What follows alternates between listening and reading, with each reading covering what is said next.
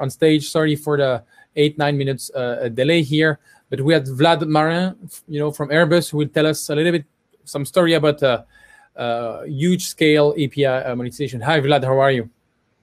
Hi, Mehdi. I'm very excited to be here. Thank you very much. Yeah, we're glad to have you. Can you share your screen and start your 20-minute presentation? Absolutely. Sharing my screen now. Perfect. Thank you. Right. So hi, everyone, and thank you for joining this session. My name is Vlad. As Mehdi introduced me, I'm a product manager and business owner at Airbus for a project called Skywise, a data platform for the aviation world. And by the end of this presentation, I'll be sharing with you some of the challenges and lessons that we've learned in our API journey. And notably, I will give a bit of hints of why all the platforms might not be like the Uber or Airbnb one, why you might not always know the customer needs that well, and why you shouldn't settle your business model before you settle your APIs. But to begin with, a quick look at the aviation world and a quick introduction to the Skywise project.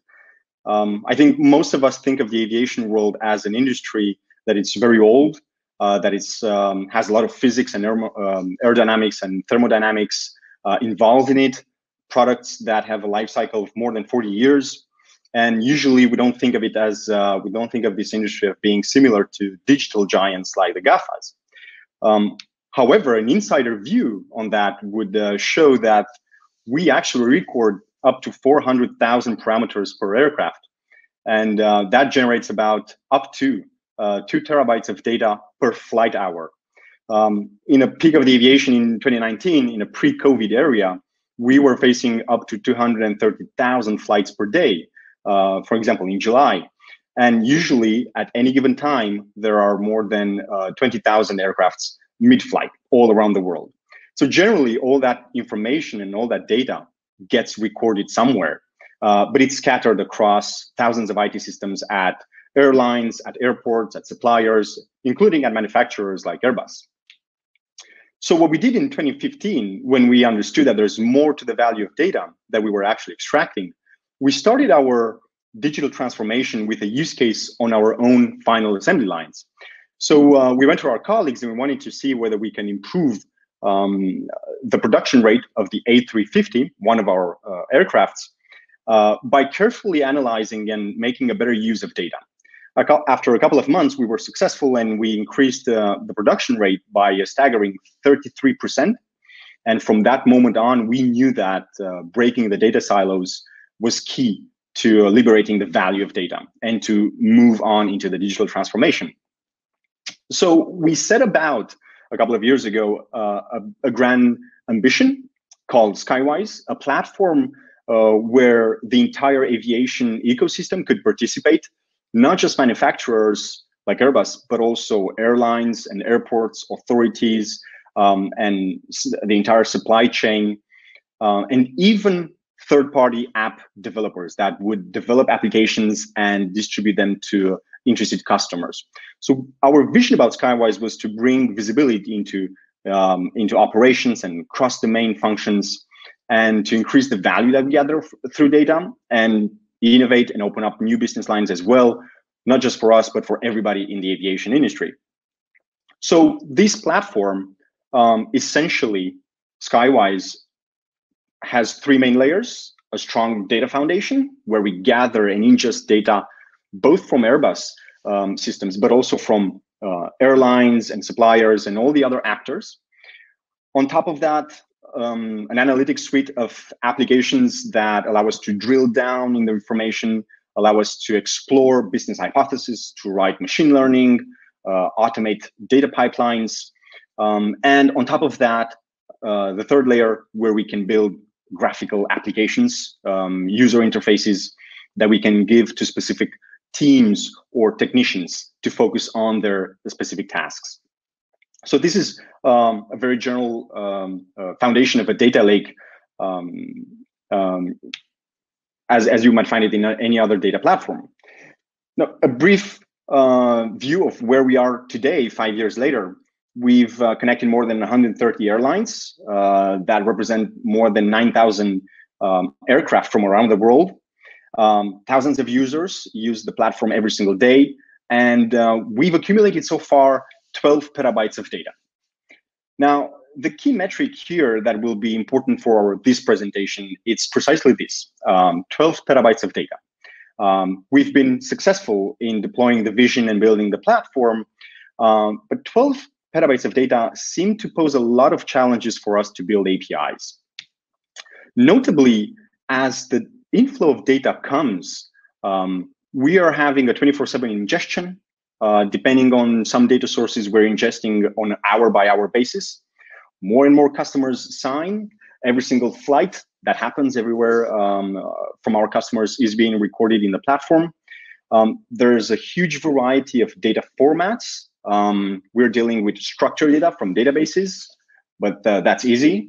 We're also dealing with documents and time series and unstructured data in general. And even the metadata from one customer to another is different. Inconsistent values where customers do not name the same parameters the same way, although they depict the same reality in aviation. And we were facing this important volume of data, but we needed to offer customers standardized access to data, notably through APIs. We needed scalable solutions that can apply to each and every one of them in a consistent manner. We also had this vision of a Skywise store, just like an app store, where developers can develop once and distribute their apps multiple times without needing to do the data integration every single time. And moreover, we needed to ensure an effective data governance compliance. And if every single data set is named differently, we would have a hard time applying such data governance rules.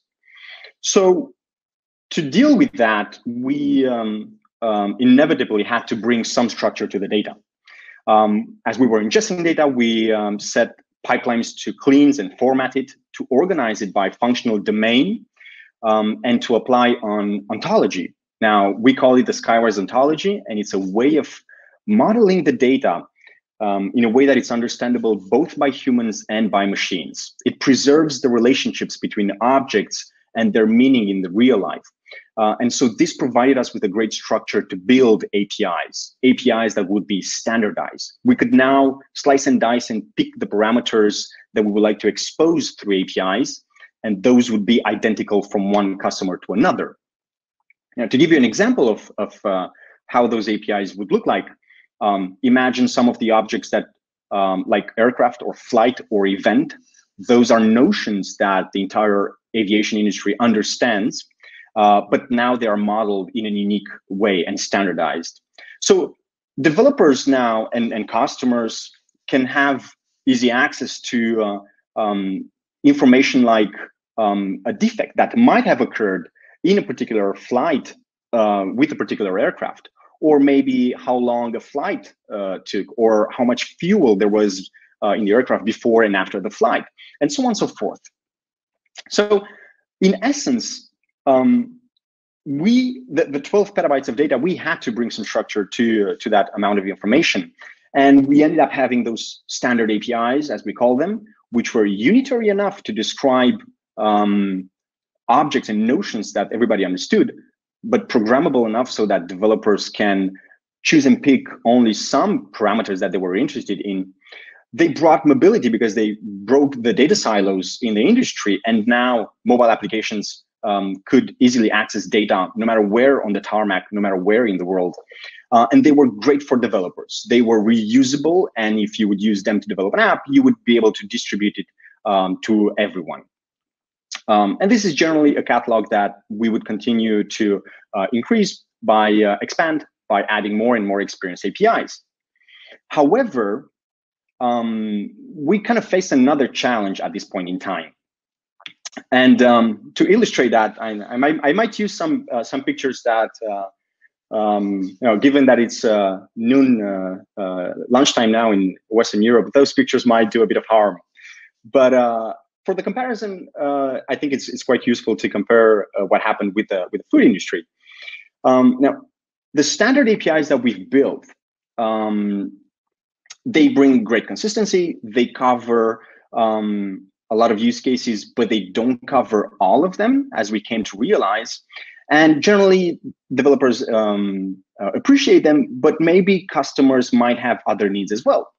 So just like with the fast food industry, you kind of get the same experience everywhere in the world. You know what to expect, and you enjoy the consistency. But it's definitely not the only thing that you would be eating. So much like a market, every customer has its own unique needs. And the more we engage with customers and the more we spend time with them to implement APIs and ensure success, we realize that they all have unique business needs. They all have to slice and dice the data differently. And a big airline might not be exactly like a small airline, and so on and so forth. Now, some of those lessons weren't that obvious, although you could argue that it has been for years that we've been in the airline industry, in the aviation industry, and yet the APIs showed us parts of the business needs that we ignored so far.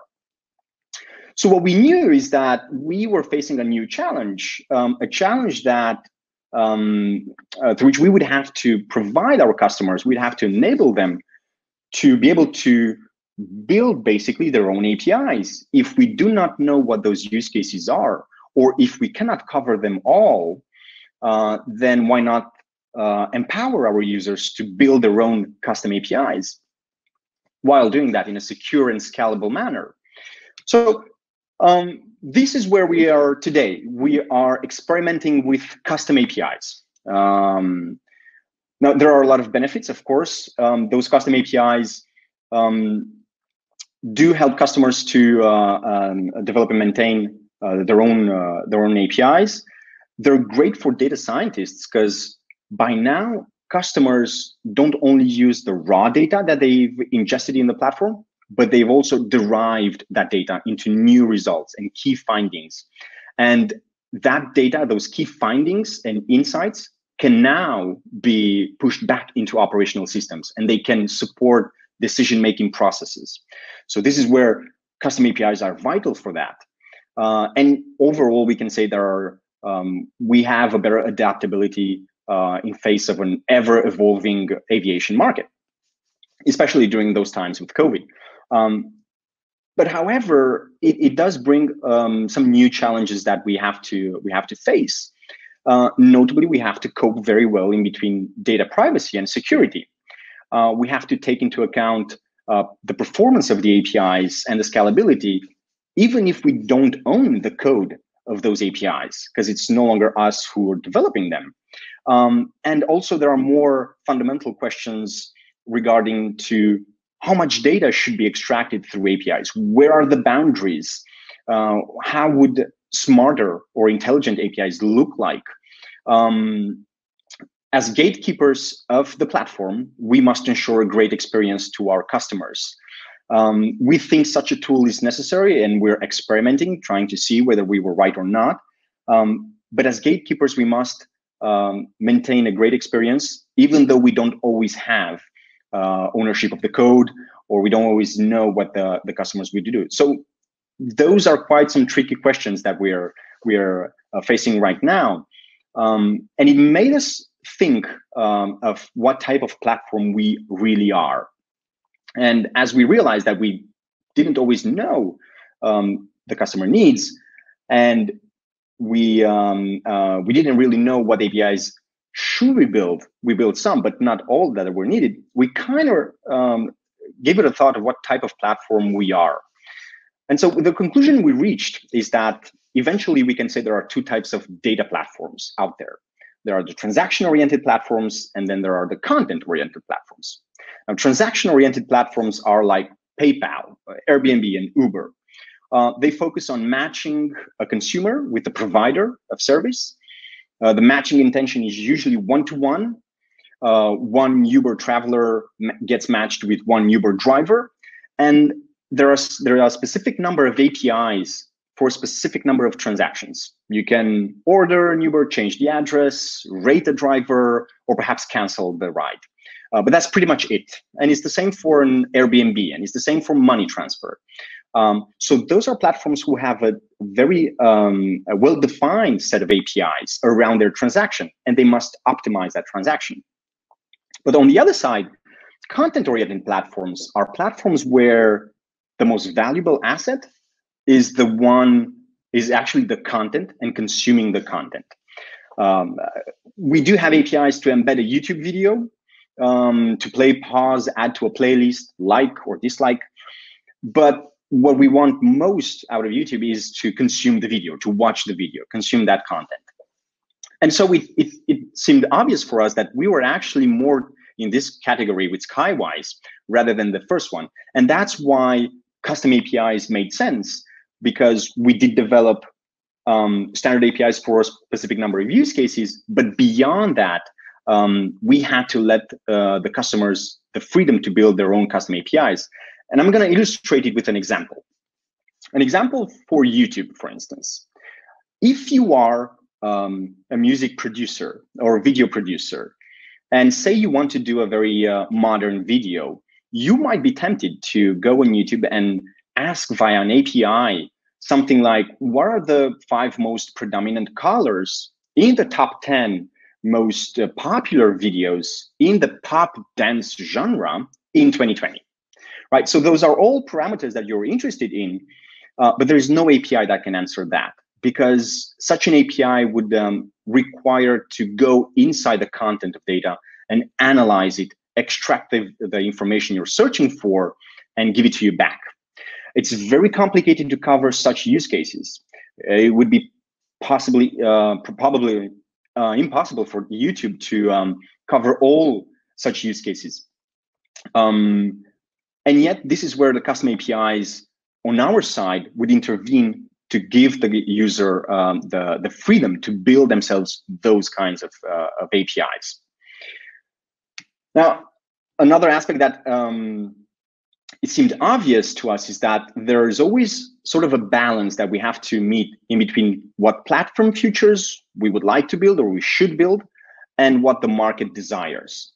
And so in a kind of very simple graph where on the vertical axis you get the market desirability, and on the horizontal axis how hard or easy it is to build such a feature, there are kind of like 4 major zones. What seems to be easy and in low demand, probably platform users should do it themselves because it's not that popular and it's easy. But what suddenly it's easy to build and highly desired, that's something that platform owners should probably build as a feature. And this is where standard APIs cover a lot of use cases, but not all. The next area is things that are much harder to build, but still are in high demand. So this is a very interesting space because this is where the next innovation happens. This is where you get the first mover opportunity. We think this is where custom APIs intervene. And we think they can be a game changer for our type of platform. And we think that we hope at least that we're going to be extremely successful. Our customers will be developing a lot of APIs and covering a lot of their needs with such a feature. And the fourth area of focus would be things that are extremely hard to build and in low demand right now. I guess an example from the digital industry would be quantum computing, for instance. It's extremely hard. There is some demand, but not that much. So perhaps in the future, quantum computing would move towards more demand, slightly easier, and then more and more towards the easier part and high demand. But for such an area, platform owners should rather decide whether it's too soon or not for them to invest in such early innovation. So to wrap up, I think and to come back to the main 3 messages that I had to share with you, is that not all platforms are alike. And while we usually tend to give examples of Uber and Airbnbs and other, not all the platforms that we're building and not all the APIs can compare with those players. Sometimes in the case of content-oriented platforms, building the APIs is much harder.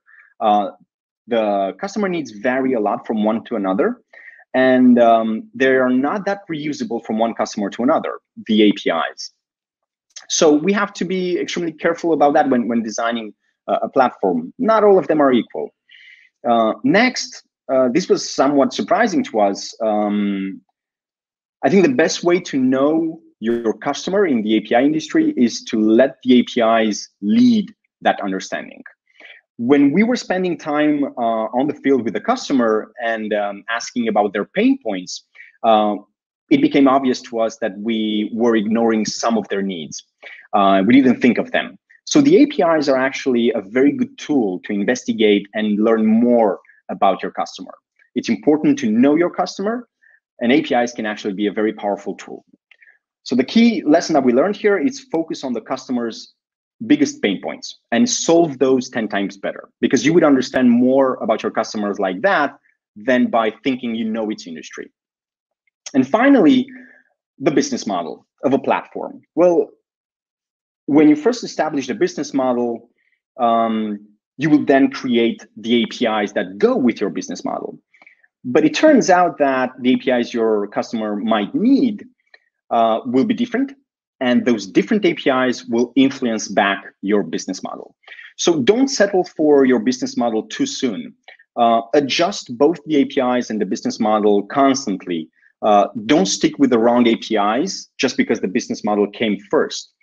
That will put a lot of stress and challenges for the monetization as well, because you have to rethink it, but it's worthwhile in the long run. So I think this sums up the key challenges that we faced so far in a petabyte scale data platform. And from 12 petabytes, we're going to get even more bigger. And the more we will, the more we will onboard customers and different needs, the more we will be learning lessons. And perhaps in future years, we'll be back here to share them with you. Thank you very much. Yeah, thank you, Vlad. Really insightful. And I invite everybody who wants to see in practice what you understand by, this mix between like standardized versus custom APIs and how to manage it, to go on Skywise APIs. And also people are interested into the industry about leveraging this data, right? And being able to leverage it the way they want, right? So yeah, thank you very much, Vlad. We're a little bit over time, so and it's soon is the lunch. I just want to be sure our next speaker has also the time to speak. It's also a speaker from, let's say, the airline, whatever industry. It's Stein Banier. Yes. Thank you very much, Vlad, and looking forward